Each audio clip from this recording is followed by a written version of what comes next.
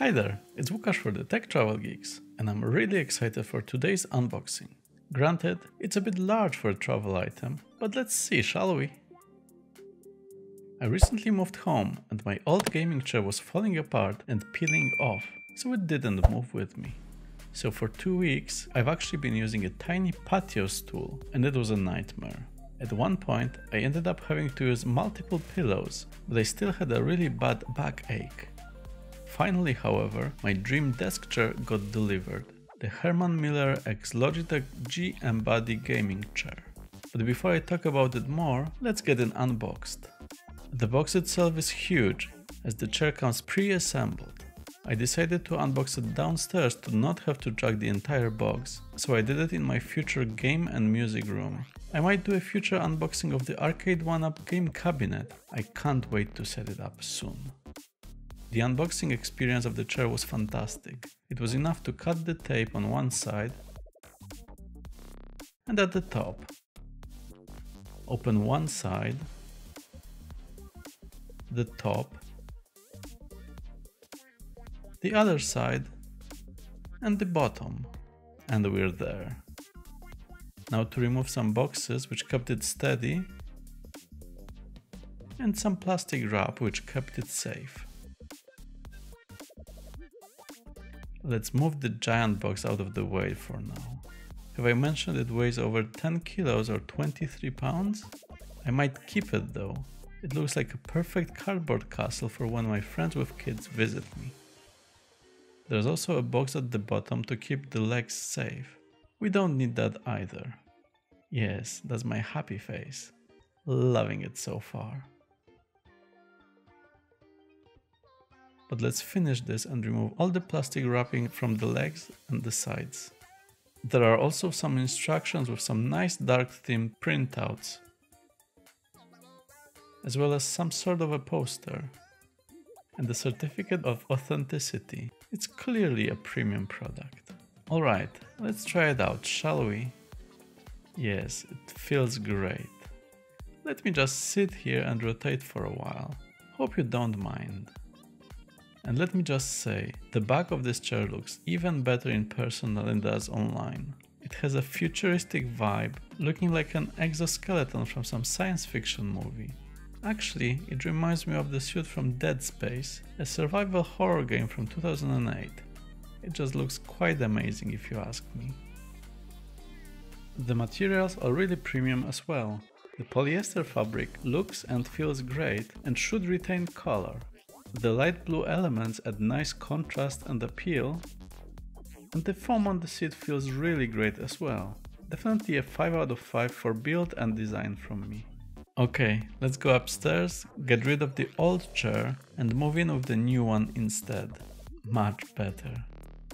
I will have to adjust everything and learn how the knobs work on this one though.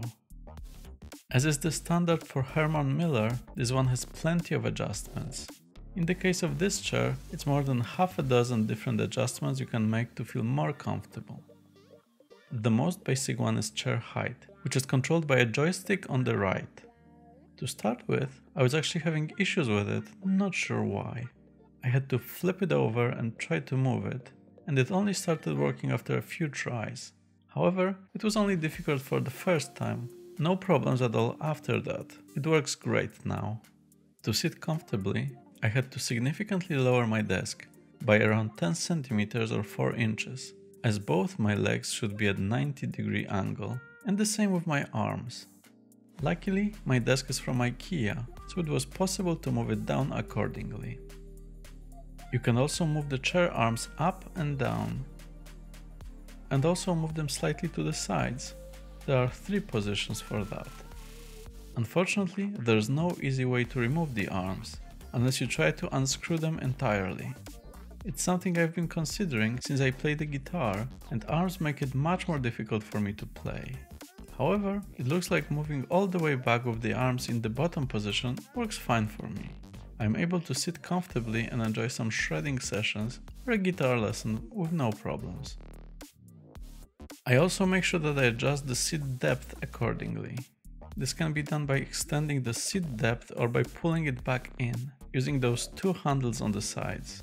When playing the guitar, I prefer all the way in, but when I'm working or editing videos, I prefer it pulled out for a bit more comfort.